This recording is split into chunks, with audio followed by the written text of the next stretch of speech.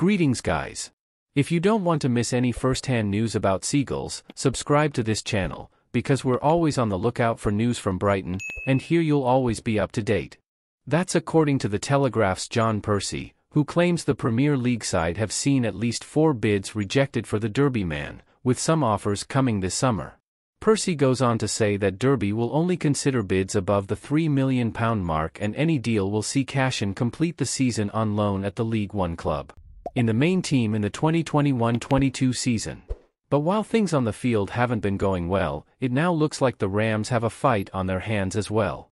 While we wait to see what Brighton's next step in their quest is, the Football League World writers have shared their thoughts on this news and stated whether they think Derby should sell Cashin this transfer window. According to them, it's no surprise that a team like Brighton are looking to sign one of Derby's best young players. The Seagulls have a lot of credit in the bank when it comes to spotting young talent, and Cashin definitely fits that criteria. The 21-year-old was given an opportunity in the Derby squad when the club were going through a financial crisis and hasn't looked back since. Under the various managers, Cashin's importance has grown in this Derby team, with him now appearing for the club over 70 times.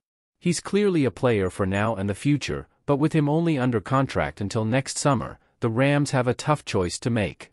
The club must decide whether to sell the defender for a reasonable fee or keep him and try to tie him to a new deal, which could be easier said than done as interest from the Premier League persists. In that case, Derby know they can't offer what Brighton can in terms of Premier League football, but are hoping that if the Seagulls are serious about their interest, they can reach a deal that looks to pay Derby's asking price and allow Cashin to continue at the club next season. And you Brighton fan, would you like to see this defender defending the Seagulls?